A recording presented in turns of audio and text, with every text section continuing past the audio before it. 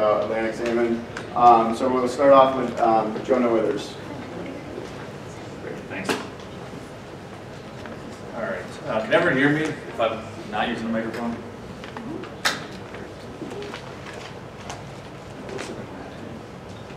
So I'm Jonah Withers. I'm with the U.S. Fish and Wildlife Service. I'm going to talk about the evaluation of landlocked Atlantic salmon, the recolonization of the Boquet River. I do want to point out I have two additional authors on here, Nick Stats and Jazia Hannon-Moonstone. Just want to give them credit for all the work they've done for this project. So just a little background for the non-fish people. Atlantic salmon are distributed throughout the North Atlantic Ocean basin, ranging from the Arctic Circle to Portugal, Connecticut River, all the way up to Quebec.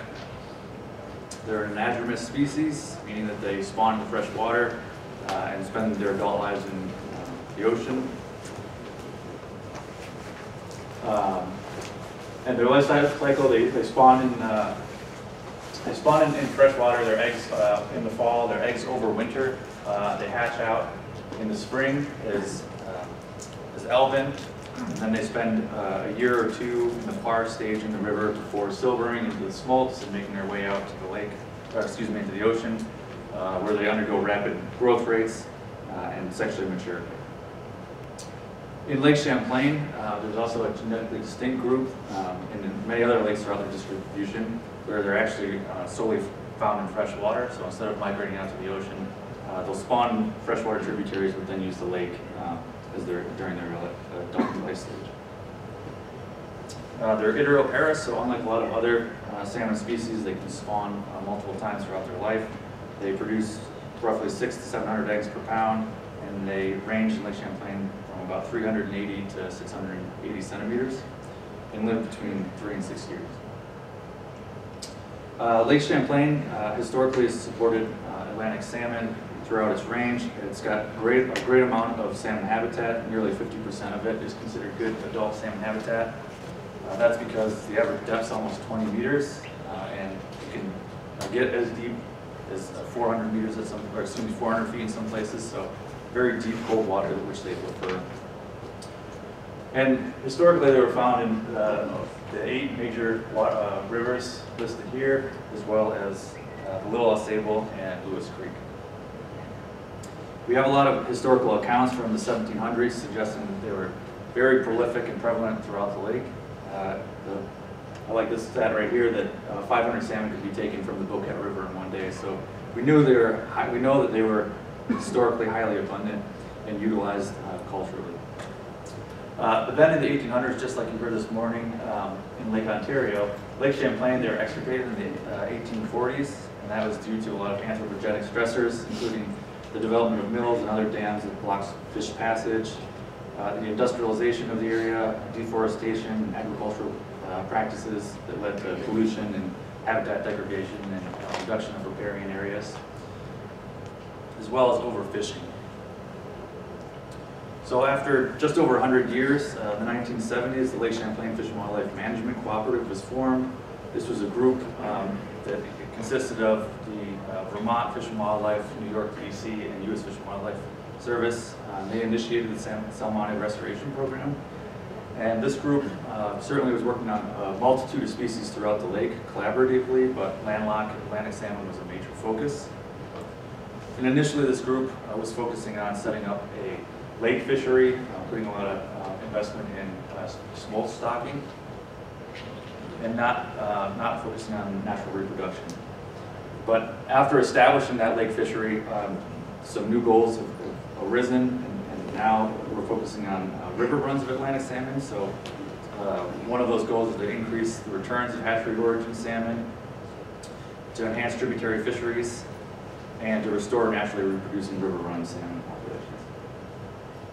And the two target tributaries where this initiated was in the Winooski River and the Boquet River, and I'm going to talk about the Boquet River today. So the Boquet River watershed encompasses about 280 square miles. There's two main branches. There's the north branch and the main stem. The main stem starts at the flank side of Dix Mountain at about 280-foot elevation. It goes through about 74 miles of farm and forested area before moving up to the north branch into Champlain Lake. So stocking's been going on more recently. We're at about 55,000 yearlings are stocked out each year in 6 different locations. 3 are in the North Branch and 3 are depicted in yellow in the main stem. And fry were stocked in these 2 red branches here. And the North Branch is really important here. New York DEC set up a closed fishing period from October 1st to December 31st. And that's because the North Branch has been identified as having really good salmon habitat. So they've set up protections for the restoration efforts, which has been pretty critical. In addition, the Boquet River system was identified by the study by USGS, the Nature Conservancy, and a series of other partners who looked at the effects of climate change. And this model basically suggests that with a 2-degree increase, 2 degrees Celsius increase throughout the Lake Champlain region, the Boquet River was found to be very resistant to climate change and support cold water fish, so very important for brook trout and Atlantic salmon, and specifically in the North Branch. So the North Branch has a protected fishing area, good habitat, and it's predicted to be highly resilient of climate change. So a great place for restoration. So after 150 years, we have some new challenges for restoration. We've got invasive species like alewives. Alewives is a large forage base of adult Atlantic salmon. They do produce thymidase, which reduces vitamin B. And then sea lamprey that prey on adult Atlantic salmon as well. But we still have the old issues that were at play when the fish was extirpated 150 years ago. There's still habitat degradation in these areas with land use practices and sedimentation, and there still exists some dams and culverts. So the first dam that I want to talk about is the Crowning Shield Dam. It's on the North Branch here. And this is what it looked like before 2014. It was impeding all Atlantic salmon upstream passage, but with the work that Madeline Little did and a series of partners, they collaborated to get this dam removed in 2014, and it opened up 8 miles of Atlantic salmon habitat. The other impediment was here in Willsboro. This is the Willsboro Dam or Sawmill Dam. And this was thought to impede Atlantic salmon passage. There was a fish ladder there, but it wasn't working as efficiently as might wanted to or ideally be. So again, Madeline Little and others put in a lot of effort and collaborated to get this dam removed in the summer of 2015.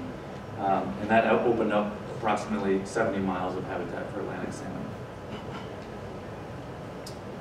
So by the fall of 2015, both the Crowning Shield and Willsboro Dam had been removed, leaving the passage into the North Branch pretty much unimpeded from any anthropogenic barriers.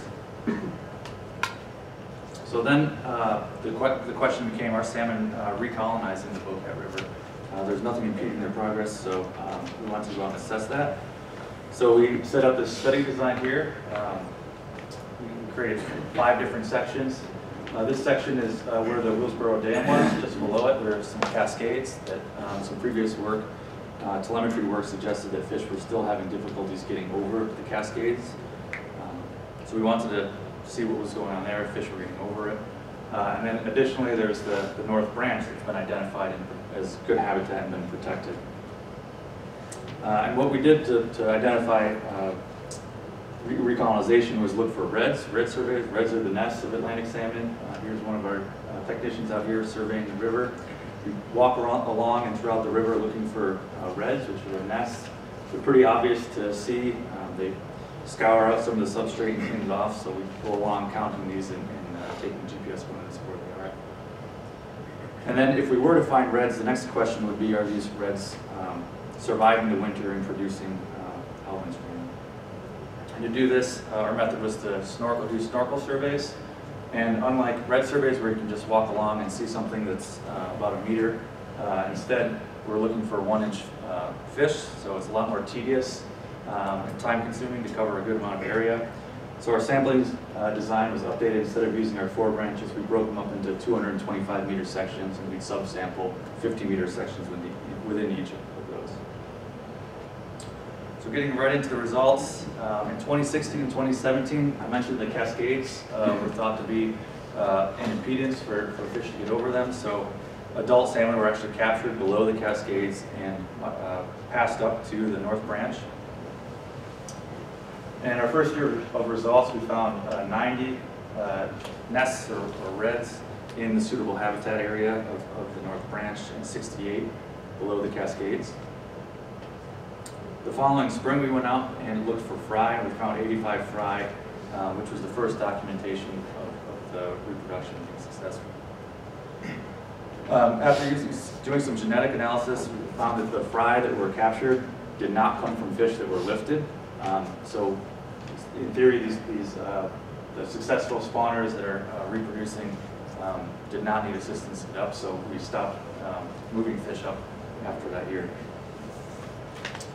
Fall of 2017, 32 redds were found in suitable habitat, and only 9 below the cascades. Following spring, we didn't find any fry at all. 2018, we found 28 redds in the suitable habitat, and 192 below the cascades. Following spring, we found 48 fry up in the North Branch Reach. So, and then this past fall, 2019, we found very few redds. There were only 3 in the North Branch and 1 below the cascades. And I wish I took a lot of pictures of this, but what happened was, this is some USGS gauge data. You can see the red line is the average water height. And although there's a lot of variability from year to year, you can see in 2019 we had this very, very high water event, and that created a lot of scouring throughout the river, pushed a lot of sediment down, so much so that this reach here, nearly 80% of it was covered in loose sand and fines. So it really, any of the redds that were set up were probably mainly blown out and washed away. So in summary, we've restored natural reproduction of salmon in the Lake Trout tributary. This is the first time it's been documented in 150 years. It's very exciting and a big step forward. But we still have some issues with a lot of variability in the red abundance and distribution, as well as very large climatic events that could really impede the recovery of this fish over time. So looking after some of the next steps, one outstanding question is how many fish are approaching the cascades, but then also how many are passing over the cascades? Is this still a barrier to their movement? How many salmon can be? How many salmon can the river support? And what should our target goal be? When do we know that we've fully recovered this fish to this river? And then are fish moving outside of our study area? We're focused in the North Branch to about here, but there's nothing suggesting that they wouldn't go further up the branch, especially now that the Crowning Shield Dam is gone. And there's also thoughts that they could be going into some of the other tributaries as well as up through the main stem.